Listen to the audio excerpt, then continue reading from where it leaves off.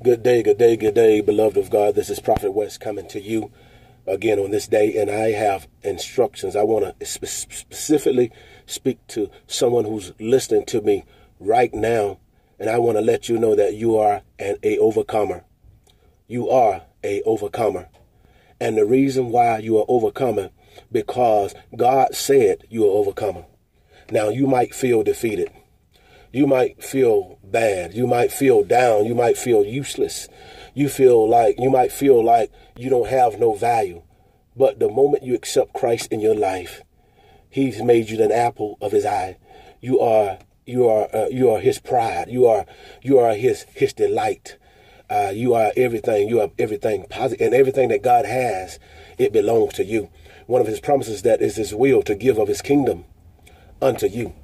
And for that reason, you are more than a conqueror. The Bible says that His right hand and His holy arm has gotten Him the victory. That means that He's an overcomer. That means that He's won. That means the battle has already been won. And which means that because He's in you, that means that your battle has already been won.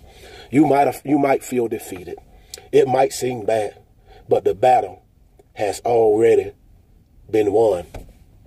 You might feel, you might even have suicidal thoughts at times. And you might even have friends that don't even call you no more, don't even check on you no more.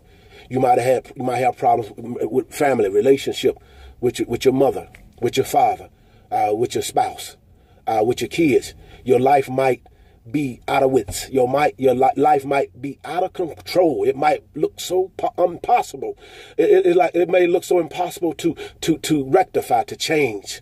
But I come to tell you that you are more than a conqueror. The thing you must realize, the Bible says, as a believer, we walk by faith, not by sight. We don't look at what we see, because what we see is not always right. And see, that's where the adversary operates, in the realm of our vision, in the realm of what we hear, in the realm of words, in the realm of what we feel. And because of that, oftentimes he'll give you an optical illusion, and he'll make it appear that this is actually how it is. This is actually how your life is going to go. Just because you feel bad, just because you done had bad luck in life, just because you done messed up in life, that don't mean that you're a failure.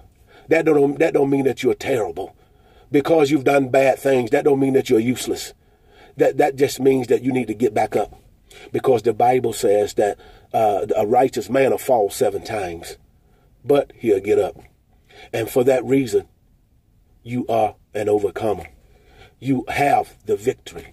You are more than a conqueror through Christ. So this is what I want you to do. Shake it off. Shake it off. Whatever you're dealing with, shake it off. Shake it off. Shake off pain. Shake off depression. Shake off hurt. Shake off that unforgiveness that you have in your heart. You got to let it go. You have to let that go. Yeah, he hurt you. Yes, she hurt you. Backstab you. Whatever the case it is. But the Bible says that all things work together for good to them that are the called according to the purpose, and to them that love the Lord. So there's going to come a reward. But your reward comes after your pain. Your reward comes through you going through your pain. For the Bible says to glory in tribulation, for tribulation worketh experience hope, and him that hope maketh not ashamed.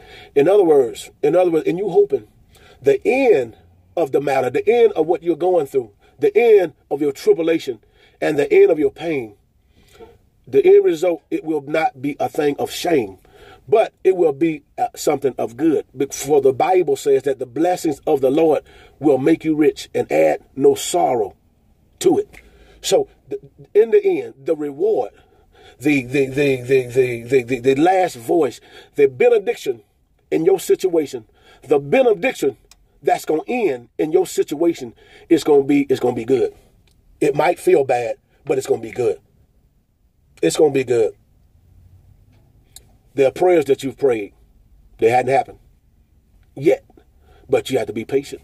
But you can't faint not at the faith. It says that if you endure to the end, then there's a reward. There's coming a reward.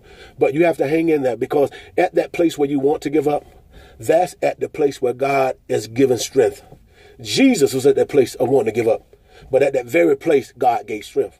So at your place of wanting to give up, at your place of wanting to throw in the towel, at your place of wanting to put the white flag up, wanting to let that rope go and let go, at that place where you are right now, I'm speaking to you to let you know it's not how you feel it is.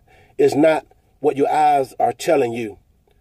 I'm telling you, based on the word and based on God, you are more than a conqueror. And you are going to make it. You are not going to be defeated.